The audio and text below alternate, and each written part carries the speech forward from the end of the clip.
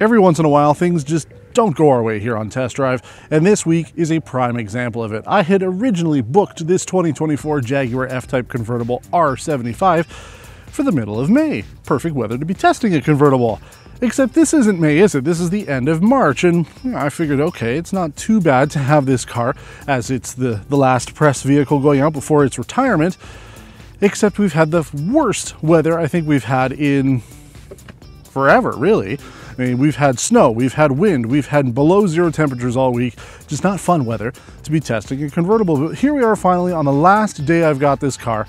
We do have some sun. There isn't much wind. It is cold, but that's fine. We're going top down with this vehicle.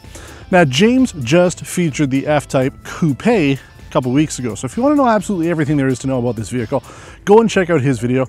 It'll be linked in the top right with a little eye icon. But before we hit the road with this, I want to invite you to subscribe to our channel, hit the like button if you like this video, and stay tuned for more awesome content like this. Your support helps us grow this channel. Now, this convertible is configured with $138,000 as tested price, $120,000 in the States, and it comes very well equipped. 5-liter supercharged V8 engine producing 575 horsepower with 516 pound-feet of torque. Excellent numbers from this engine, and it sounds fantastic, as we'll be talking about. This is finished in the Giola green with the tan Windsor leather.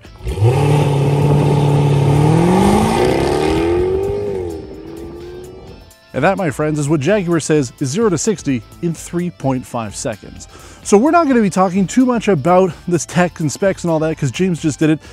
Victor and I are going to be having some fun with this car. So let's hit the road and see what the Jaguar F-Type Convertible is all about. All right, folks, it's 4 degrees outside apparently. Roof is off, which should be, anytime you have a convertible, really, you got to maximize every single moment you can if you've got a convertible. And I wish I could have done a little bit more this week, but that's fine. I want to talk about a couple things before we really get into the fun stuff when it comes to this video. I just want to talk about one major thing that James could not cover when he featured this vehicle, and it's how a big guy can fit in it. Truthfully, I was really worried I could not fit in this vehicle. When I was editing James's, I'm just looking at the interior, I'm like, there's no way I'm going to fit. Luckily, I do. I'm huge. I don't shy about it. You know, I talk about it all the time. So for me, I actually do fit, even with the roof up. I do find, though, that where I'm seated right now, the roof line is kind of right where I need to be looking. So traffic lights are kind of hard to see, but that ends up being the case with pretty much every convertible I drive. So with the roof up, I'm comfortable enough for this type of vehicle. Is this a good car if you're humongous? No. But, you know, kudos to you if you buy one and you look like me, then yeah, you're gonna fit. Is it super comfortable? I don't know. I mean, like the seat bolstering, you know, feels like any other car that's got heavy bolstering. Like I am quite snug in the seat, but I'm just glad that I was able to actually fit in this car. So if you're curious, there's your answer. Fat guys do fit in this car. Now, I mentioned that we're going to really just have some fun with it, and it's true, we will. Because, you know, what can you say about this car that hasn't been said either by James or just by looking at it? I mean, this car, on paper, is kind of a strange offering, right? All-wheel drive, supercharged V8 engine. It goes like stink, but the interior is kind of dated, right? I mean, we've got an older style Jaguar steering wheel. Infotainment system is like previous generation. But none of that really matters. Who cares? Because if you're driving this car, it's because you want something different, you want something special. There's not too many roadsters left on the market. You know, something like a Mercedes AMG GT, you know, you could compare this to not really a BMW Z4. You know, we drove the M40i when we had it a couple years ago. I mean, like, that's a small convertible. So Mercedes AMG GT, that's kind of it. There's not too much else out there. If you're looking for that, or, you know, Aston Martins, Ferraris, Lamborghinis, things like that, like supercar level stuff. So if your budget's like 140K Canadian, then, you know, this is a good option. And it really is a great option. I've had so much fun with it because, you know, James May is somebody who says that fast cars aren't always the most fun. The slow cars that have kind of that performance to it can be fun too. Now, this is a fast car, but you don't have to drive it fast to enjoy it. Like there, I'm going, you know, the speed limit. It just sounds so good though. As I shift up the gears, I've got the car in sport mode, I've got the transmission in sport mode, I've got the exhaust open up. I always got to turn off the auto stop start system. It's silly that that doesn't get disabled automatically. But, you know, you don't have to drive this car 0 to 60, pedal to the metal every single second that you're driving it. You can enjoy this car in a relatively tame experience, right? Little downshifts like this. Ooh. Can blip the exhaust. Yeah, I mean, it just sounds great. But you've got the performance when you want it. Oh! Oh! Ho, ho! Man, oh man. Like, I don't even know if you can hear me because there's so much wind coming into the vehicle. The exhaust sounds fantastic. I love it. Oh, you know, James, when he had this vehicle, he was telling me, you know, he's texting me, he's saying, man, when you drive this car, you're going to understand it. And I absolutely did. I understood it last week when I drove the Jaguar F-Pace, the SUV, but I understand it even more now that I'm driving this. 575 horsepower, 8-speed ZF automatic transmission. I mean, I'm not a big manual guy. I don't care. I'm the weirdest auto journalist you're ever going to find. I have people that make fun of me about it. I don't care. You know why? Because this car is hella fun, and this is one of the best transmissions money can buy. Fight me on it. I don't care. So I love slapping these gears in. The transmission is very quick. If I shift down, it's right away. Oh, like how could you not enjoy that? Now, we're on winter tires, so we're not doing too much like heavy performance stuff with this car.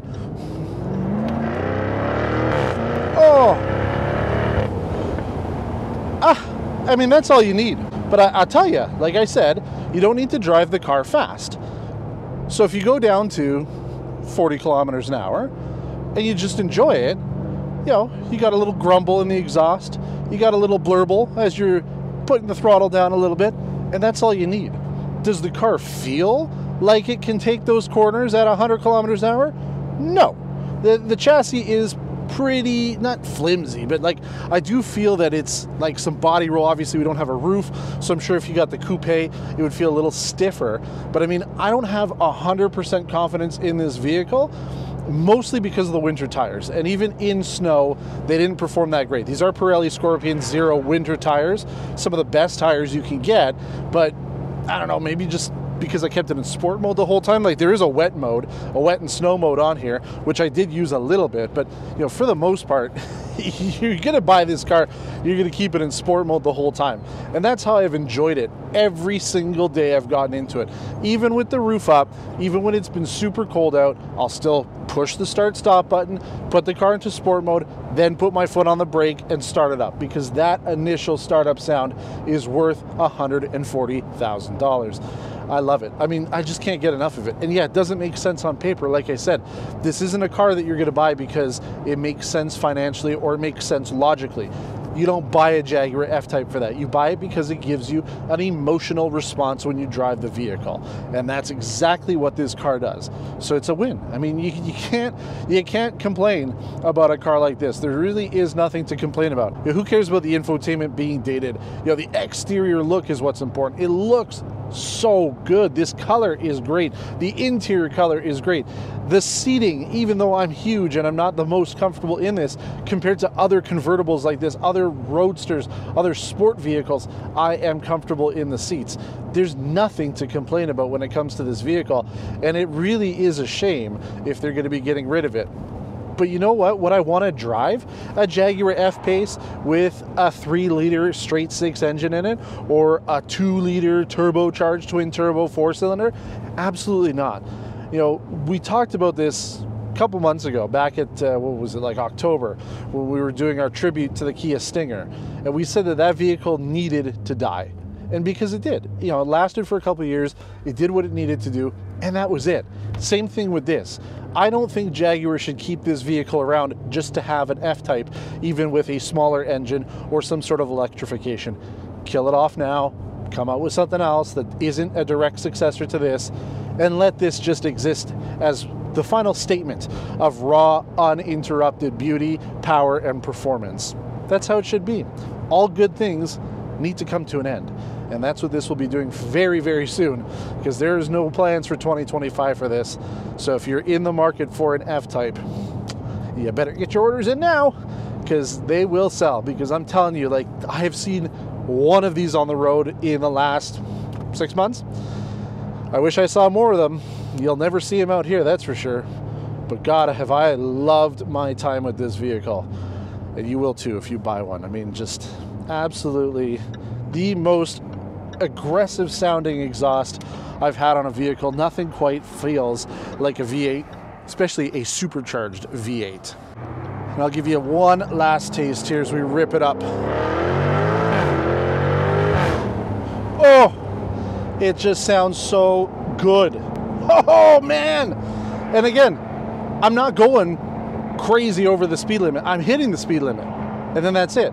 But it's just right at that 3,500 RPM. It just goes into insane mode. Because listen, we're at 3,000, 35. Oh, I love it. I love it. Anyway, let's let Victor have a run in this, because I'm going to run out of gas if I just keep driving like this. It's going to cost me too much. So let's see what Victor has to say about the Jaguar F-Type.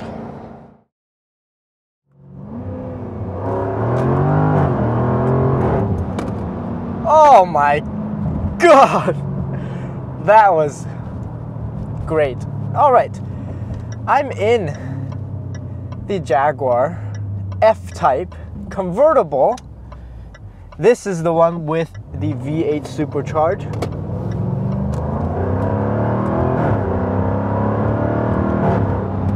Oh my God. The sound this thing makes is just, I don't even know what I'm talking about anymore. I'm just gonna have lots of fun listening to the engine.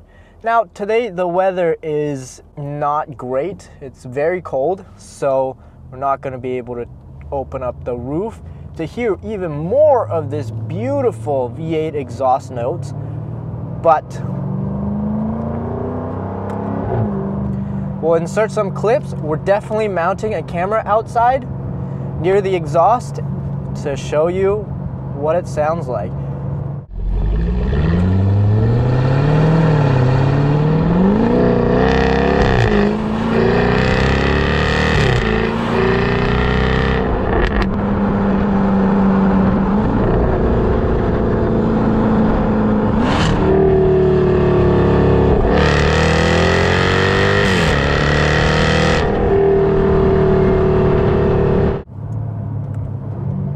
If you get the convertible, you'll hear all the glory from this V8.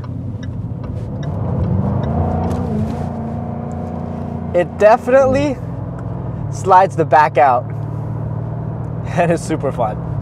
I mean, I don't even have to go fast. It's all about the sound. I'm cruising at 60, 65. And when I hear that exhaust, in 2024, you can't get this experience anywhere else. The Challenger is no more, so the supercharged, 6.2 engine is gone. Everyone else is doing turbos, if not less cylinders. This is the last of its kind, really. I'm speechless. I mean, don't worry about the reliability, don't worry about the resale value, don't worry about any of that. It's all about the miles per gallon. Don't worry about the fuel economy. You're never going to get great fuel economy in this, but it's the miles per gallon, right? It's miles per miles. It's, the entire time I've been in this car, I've had a smile on my face. And is it the most sporty? Is it gonna destroy everyone on a straight line? No. Is it gonna be super fast on the track? No. Does it look freaking awesome? Yeah, heck yeah. I mean, it's one of the best looking sports coupe ever. I think it's one of the best looking. I think maybe the older Aston Martins beat this, but this looks freaking good. I must admit that I think the coupe version looks a bit better than the convertible. But if you want the full experience from this V8, you have to get the convertible and put the top down. Otherwise, the exhaust is a little bit more muted.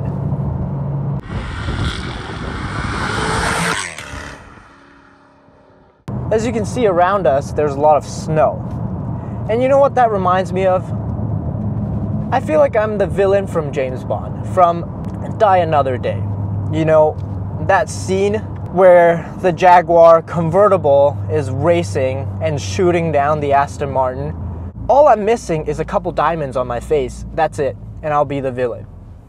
I feel super cool right now. The sound, I'm getting looks from left, right, and center. Not really because I want to disrupt this quiet neighborhood, but inherently this V8 just does it on its own.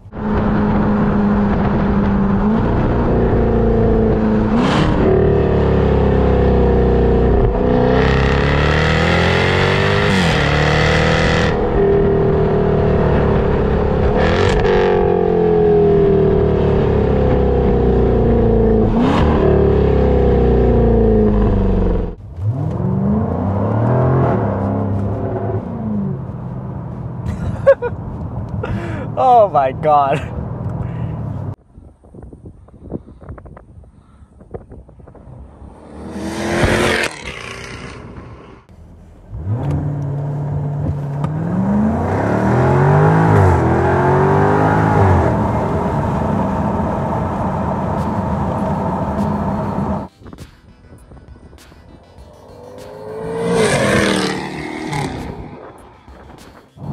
There's a lot of things that this car might not do very, very well. It's a bit bumpy, you know.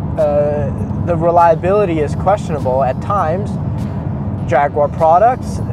It's a little loud on the road noise side. But who cares?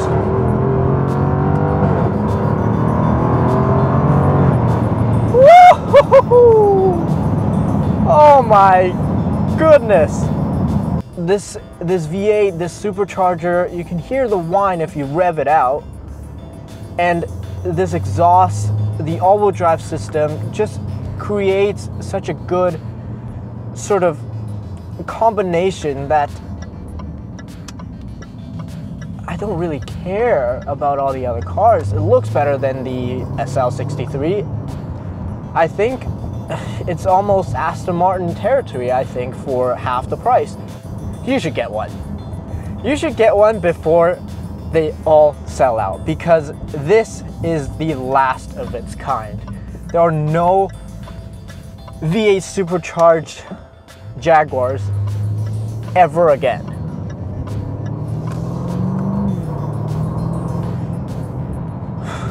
Anyway,